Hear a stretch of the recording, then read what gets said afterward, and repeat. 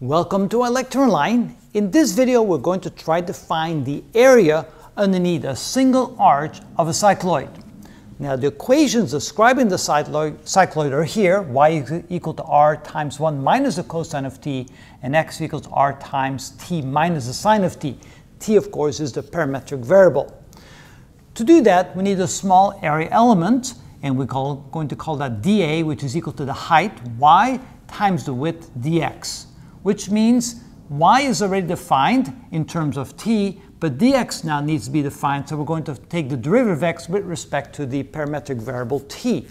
So to do that, we go dx dt is equal to r times the derivative of t is 1 minus the derivative of the sine is the cosine of t. Now we move the dt over here, so we have dx is equal to r times 1 minus the cosine of t times dt, and now we plug that in here for dA, so we have dA is equal to y, which is r times 1 minus the cosine of t, times dx, which is equal to r times 1 minus the cosine of t times dt.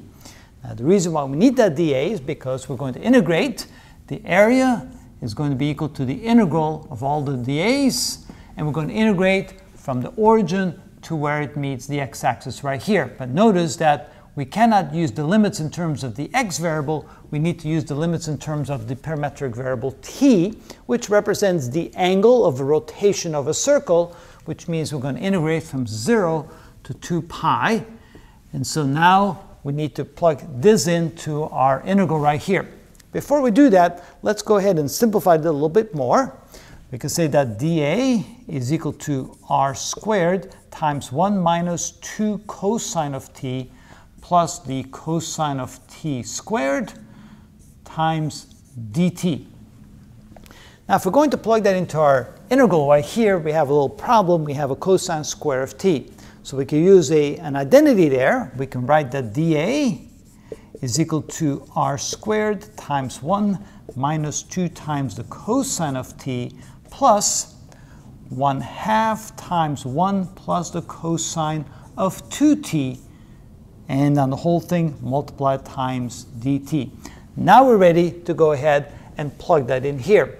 Maybe I'll simplify it one more time. We have 1 plus 1/2, so we could write that dA is equal to r squared times 3/2, because 1 plus 1/2 is 3/2. Then we have minus 2 times the cosine of t, and plus 1/2 times this, so plus 1/2 times the cosine of 2t times dt. Now I think we're ready to plug that into our integral. And let's go ahead and do that here. So this is equal to the integral from 0 to 2 pi. The r squared can come out, so we'll put that in front. R squared times 3 over 2 minus 2 times the cosine of t, and then plus 1/2 times the cosine of 2t times dt. Now we need to make one little adjustment, because if we're going to integrate this portion of the integral, we have a cosine of 2t, which means we need a 2 dt. So we need to multiply this times 2 and also divide by 2. So 1/2 times 2 is 1, so we negate it that way. But at least in this case, when we integrate this, we have the cosine of 2t times 2 dt. So this is used for the differential. Now we're ready to integrate. So this becomes equal to r squared times 3 over 2 times t, because it's in terms of dt here. Then here, the integral of cosine would be the sine, because the derivative of sine is the cosine, so the integral of cosine is the sine. So we still have a minus 2 times the sine of t, and then here plus 1/4 the cosine of 2t. When we integrate the cosine, we get the positive sign, so we get the sine of 2t. The 2 dt drops off, and the limits of integration from 0 to 2 pi. Now we're ready to plug in the limits. Notice we have the sine here, we have the sine here. The sine of 0 is 0, and the sine of 2 pi is 0. Same with the sine of 2t.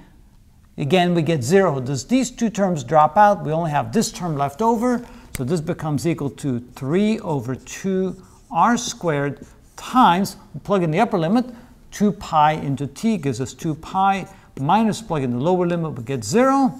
So this 2 cancels out with this 2, and we get this is equal to 3 pi r squared. And this would be the area of a single arch of the cycloid. Now, to get a feel if we got this somewhat correct, we can do an approximation. What if we go ahead and imagine this to be a rectangle? The rectangle would have height equal to twice the radius, and the length of the rectangle here would be 2 pi r.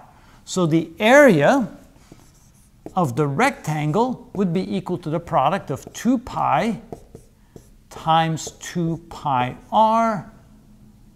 Oop, not 2 pi, but 2r. So let's replace that by an r. So this would be equal to 4 pi r squared. That would be the area of the complete rectangle. And the area of the arch, we calculated to be 3 pi r squared, which is 3/4 the area of the rectangle. When you eyeball it, that looks pretty close, so we're fairly confident that this is either the exact correct answer or something pretty close to it. I got the suspicion it's correct. Anyway, that's how we find the area of the arch of a cycloid.